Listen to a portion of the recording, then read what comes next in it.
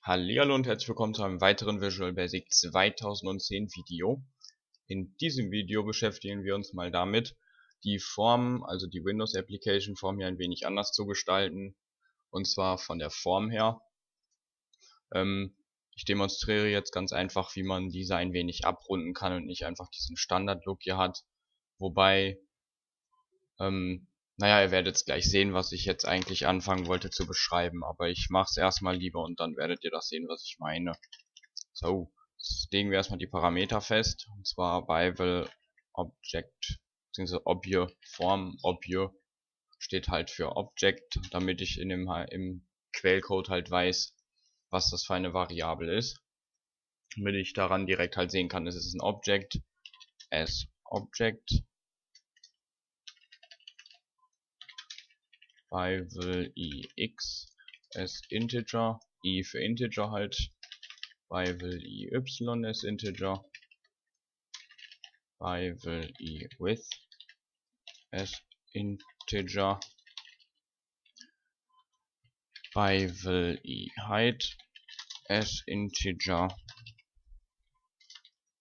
und noch Weise radius as Integer.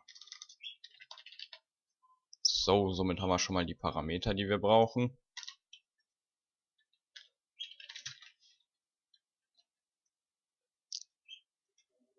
Als allererstes brauchen wir dafür ein Graphics Path. Dafür schreiben wir dim gp as system.drawing to 2D Graphics Path. Da haben wir ihn.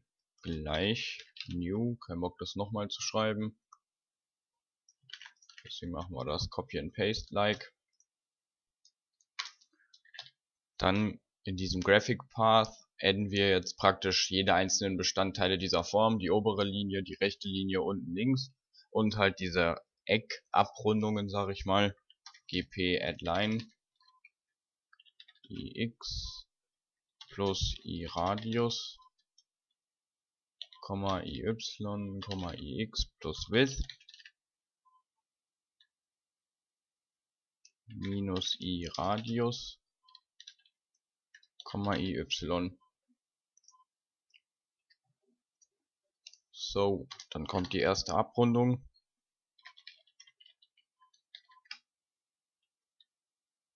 ix plus with minus i radius, iy, i radius.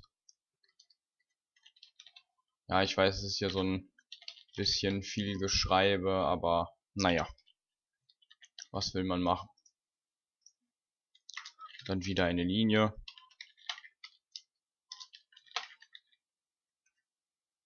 Habe ich einen Punkt vergessen.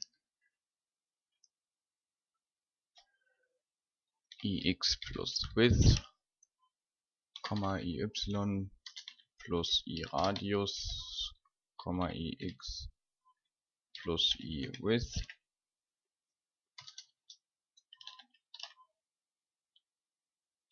iy plus height minus i radius. Funktioniert. Dann anschließend gp add arc wieder mal, ix plus with minus i radius, iy plus height minus i radius, i radius,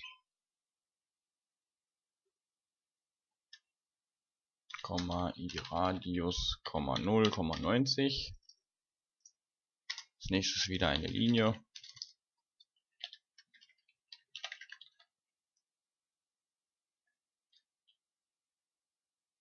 ix plus width minus i radius, iy plus i height, ix plus i radius. Okay, ich höre jetzt mal auf, das vorzulesen. Ich glaube, das stört so ein wenig. Jedenfalls würde mich das selber stören, wenn einer die ganze Zeit dieselbe Scheiße redet. Von daher mache ich jetzt mal stumpf weiter.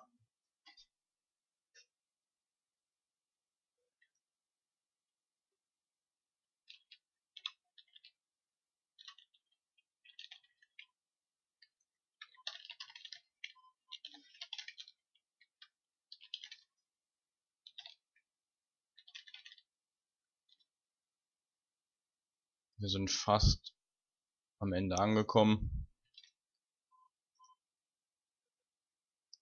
2 Sachen noch bezüglich dieses add bla blub.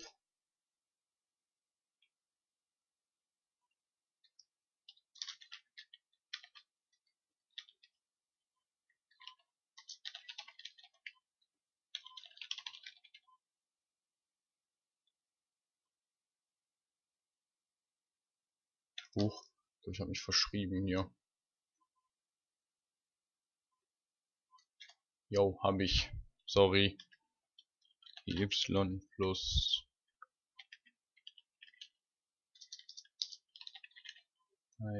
minus i Radius, ix, y plus i Radius. So, das musste ich mir jetzt diesmal vorschreiben, denn das alles auswendig dahin zu klatschen, das ist ein wenig übertrieben. Normalerweise mache ich das ja auswendig, aber das ist einfach zu krank.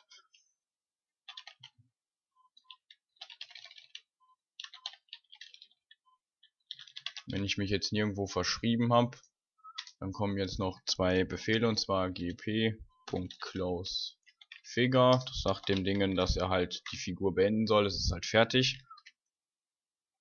Dann sagen wir, dass diese Form eine neue Region bekommt, beziehungsweise wir greifen auf diesen Parameter drauf zu und weisen dem eine neue Region zu, und zwar unsere gerade eben erstellte. Ich denke, das ist verständlich, hoffe ich jedenfalls. Und anschließend schließen wir das Grafikobjekt wieder.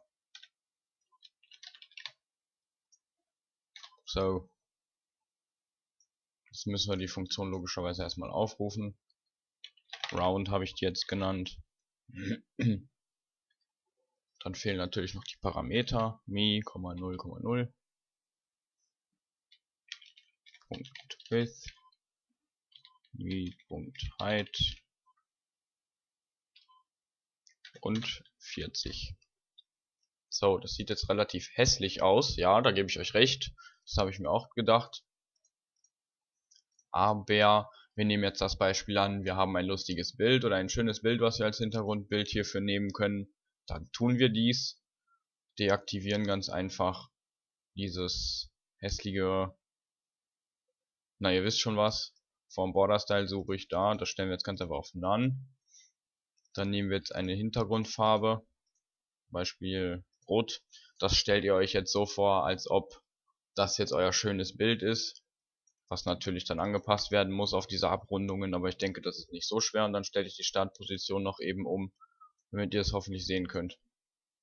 So, da haben wir jetzt unsere schöne abgerundete Form. Ich selber habe es noch nicht so großartig in meinen Projekten benutzt. Es zu wissen ist ja trotzdem lustig, dass man sowas selber sagen kann, halt diese einzelnen Lines und diese Arcs definieren kann. Diese Winkel und sowas kann man natürlich noch verändern. Ich hoffe, ihr könnt damit was anfangen, und wir sehen uns dann beim nächsten Tutorial. Viel Spaß!